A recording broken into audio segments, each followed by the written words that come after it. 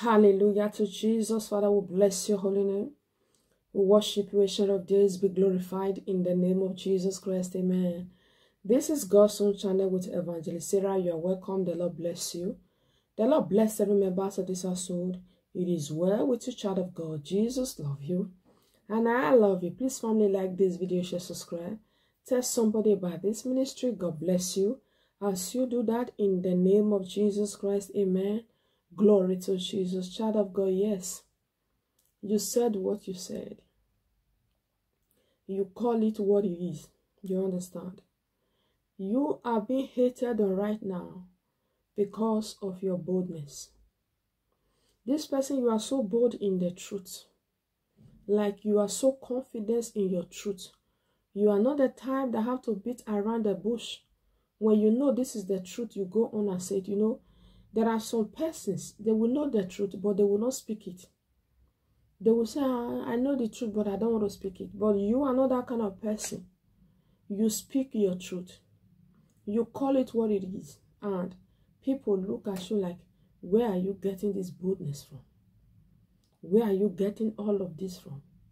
Child of God, the boldness that you have is in the Lord. Yes, they might be looking at you as if, oh, maybe you have pride. That is why you can speak the way you are speaking. Speaking with truth, speaking with confidence is not pride. It is not pride. It is not pride. The world that we are in, they always love to turn the table, change their narrative against the children of God. You are speaking the truth. You are pushing for the truth, and somebody is telling you are doing too much just to kill your spirit. Somebody is telling you, shut up. Are you the only one that knows the truth? Just to kill your spirit. That is why you see a lot of people, they have gone into isolation. They have gone into hiding. You know, children of God, every true child of God is in isolation. I'm telling you the truth. In one way or the other, we are being isolated. But being isolated don't stop us from speaking the truth. For me, I am that kind of person that is very, I don't know how to put it, that is easy introvert when it comes to lifestyle, Christian lifestyle. I'm that kind of person that is really, really isolated, you know. The more I'm growing, I started cutting my circle. As I'm growing, I started cutting my circle, you know. There are some things that used to bother me a lot. I will find myself trying to explain, trying to defend myself. But the more I grow in the Lord, the more I realize that all of that are part of the journey. So I learn to cut my circle, especially when I open up, when I am close to somebody and I see that the person is trying to be funny, trying to act somehow, you know, I just start reducing myself. I start removing myself, you understand? So many Christians, many people, many men, women of God, they are isolated. I'm telling you the truth. Even if they have big audience, they have large audience, they have churches, they have big people they speak with. I'm telling you, when you work with them, you will understand that they are isolated. They don't really relate the way people thought they are relating. You understand? Especially with those betrayers. That does not mean that you should not love them. Because when you want to go with everybody, you will start listening to people more than you listen to God.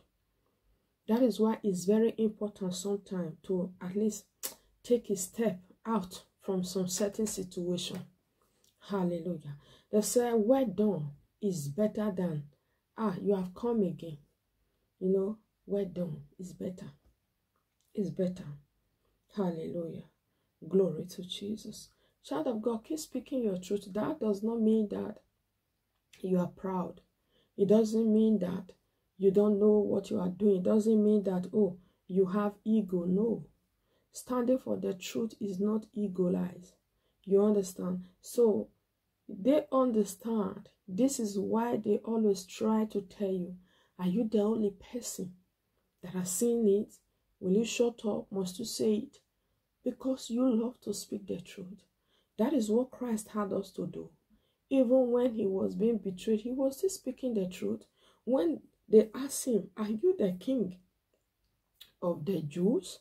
He said, you are the one that is saying it. He was still speaking the truth.